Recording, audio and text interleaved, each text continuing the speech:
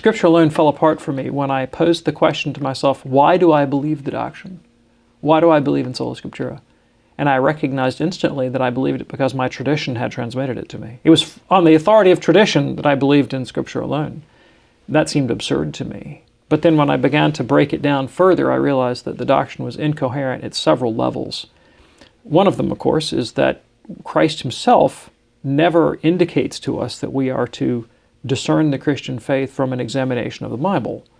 On the contrary, Jesus gives provisions for handing on the faith, and his provisions were oral tradition and the teaching authority of the magisterium. Go therefore into all nations, make disciples, teach them everything I have commanded you, all of which was oral. I'll be with you to the end of the age. Do this in memory of me. Whoever sins you forgive are forgiven. As the Father sends me, so I send you. Whatever you bind on earth is bound in heaven.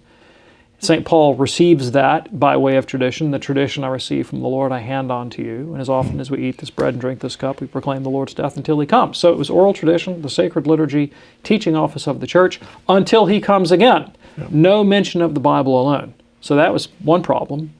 And then logically, it just fell apart because you can't discern. There's no principled way as a Protestant to tell the difference between dogma and opinion. Even if we look at the Bible and disagree, how do we know if that disagreement is substantive or not? No way to know. And so the doctrine was just reduced to philosophical absurdity in an instant. And I lost the faith really over that. Yeah.